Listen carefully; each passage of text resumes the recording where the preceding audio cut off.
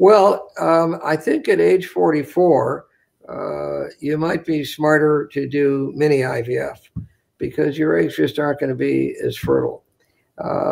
Now, we can do a tubal reversal if you're against IVF and you only want to get pregnant in a natural way, but the chances of getting pregnant are going to be low. I mean, we can do a perfect tubal reversal.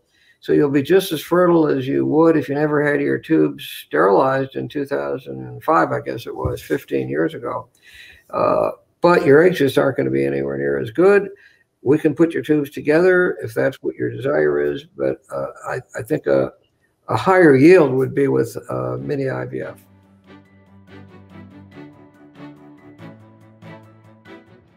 Well, you say it was 49. Oh, I see, 49, 64, 99, and 227. Well, I mean, ectopic is a possibility even though your tubes were tied, because the tubes can recanalize incorrectly and the egg and the embryo can get stuck there. So do not rule out an ectopic. I think it's really important to get an ultrasound, and if you're 4 weeks pregnant, one should see a fetal sac. If you don't see a fetal sac in the uterus, then it's an ectopic pregnancy. So I think you've got to get medical attention for that and see your gynecologist about that. Yes, so it depends a lot on your age, but if you look pretty young from the picture I just saw there. Oh yeah. And yeah, I don't know what her age. She doesn't mention her age. Right, but I'm looking at the picture, and she doesn't look that old. But I don't know. Let's say you're in your 30s and not in your 40s, and you have a low number of eggs. It's called premature ovarian failure, so you're likely to run out of eggs by the time you're 40.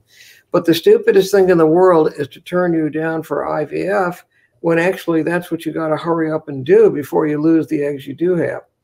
The baby rate per egg is strictly related to the age of those eggs. It's not related necessarily to the number of eggs.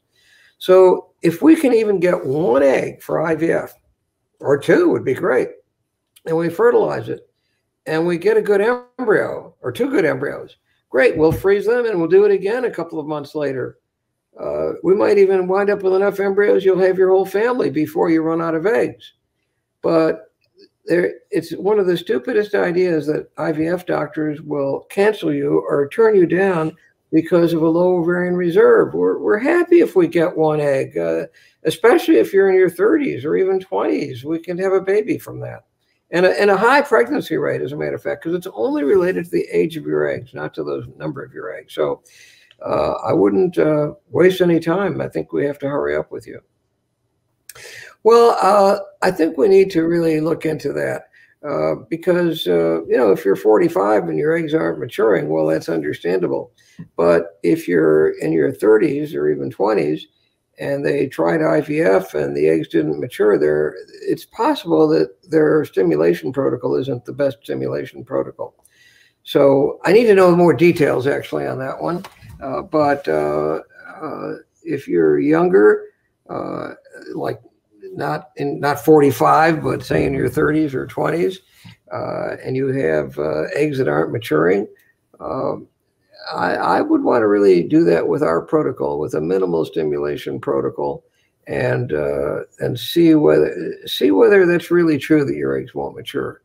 Now, in truth, if everything is done exactly the right way, and all you have are immature eggs that can't be injected, they're not metaphase 2 eggs, well, then okay, donor eggs is always a good option. I never have a problem with donor eggs. We usually reserve that for older women who just can't get pregnant with their old eggs or have run out of eggs.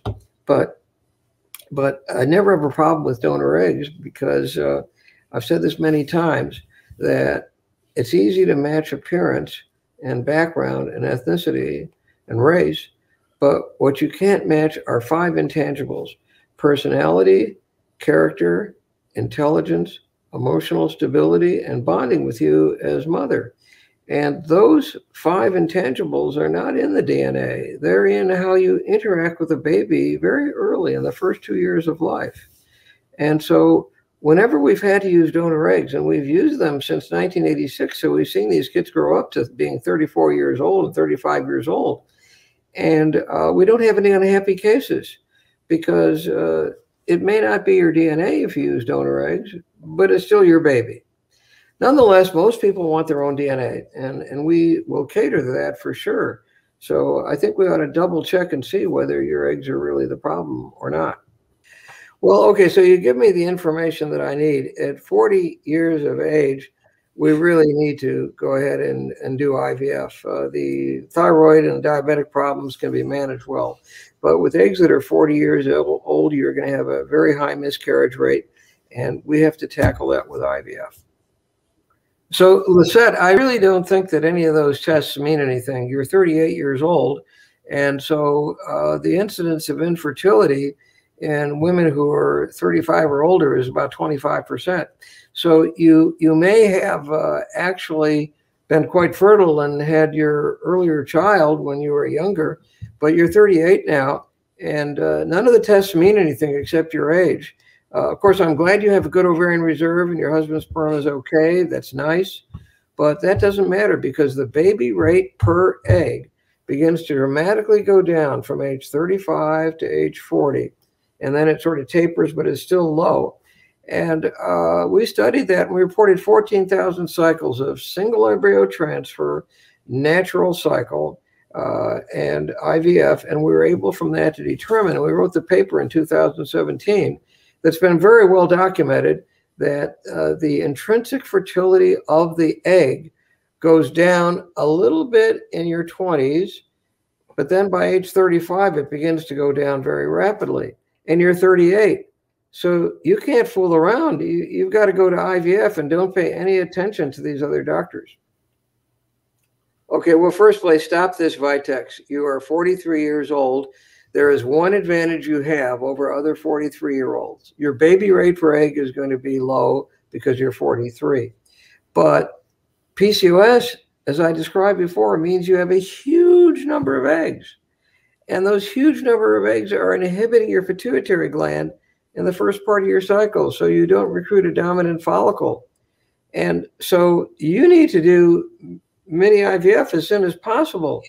And I do several cycles and freeze the embryos and then transfer the embryos later after we've accumulated them, because your eggs at age 43 are in the bad category for fertility and we need to get them before it gets worse.